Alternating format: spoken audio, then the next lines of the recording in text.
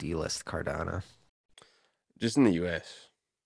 Oh, Yeah, wonder if that regulation had to stuff. do with the juicy Black Friday sale. I mean, price always precedes news, man. I mean, you got some COVID news with price. You got a little bit of, I mean, Bitcoin's been red for a few days now, but end of the month, people might be doing tax stuff. There's always news you can put to it. Is there reasons? There's probably a cornucopia of reasons. Does it matter at the end of the day? A little bit, probably. Yeah. Why? So I can know when to allocate funds to buy more. That's still just price based. Is the news that is making price the important part?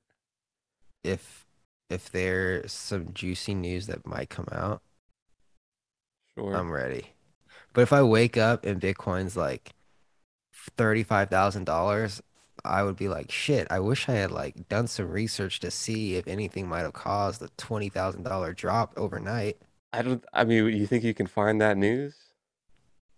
Well, if it drops $20,000, I'm sure it's pretty big news. I'm sure Not it's really like with Bitcoin, man. I'm I sure mean, it's like, oh, Joe Biden made Bitcoin illegal or something. Like, yeah, but you think you're gonna find that the night before? I don't know. Maybe. But especially with Bitcoin and crypto, like big drops, sure, someone's gonna slap a news piece on it, and it might be related to that news piece, or it might be something else, and there's news on top of that. But price is price, and 20% drops have happened pretty Yeah, but regularly. they always happen for like something. Someone sold a lot.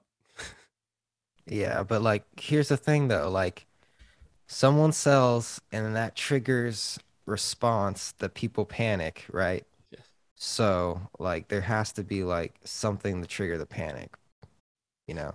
There's can it be that say just someone sold an enormous amount and it triggers a good portion of a sell off. And Yeah. so people's response is like, okay, something has to have happened.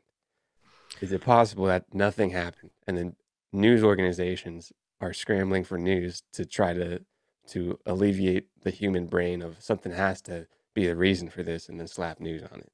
And it could maybe correlated, or it maybe just happened in that same amount of time. Absolutely. But the drops that matter, like the crash of 2017 or 2018, the crash of 2021, those are attached to really big pieces of news that like they're just an undeniable link that What there's was just a the spark. what were the newses before for the significant crashes?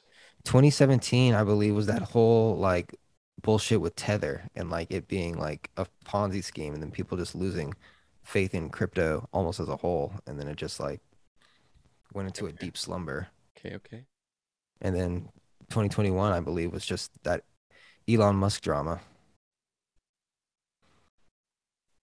I don't know. You don't believe?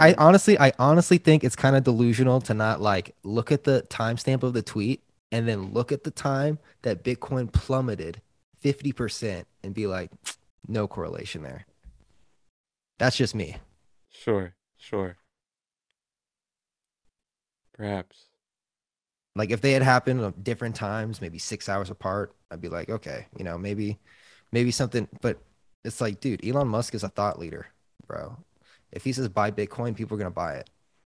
He People literally will. brought Doge from the death, from the fucking grave, and now like people take it seriously. Humans are indebted to human psychology. Yes, Like a lot of this stuff is just psychology. a lot of it, a lot of it, most of it.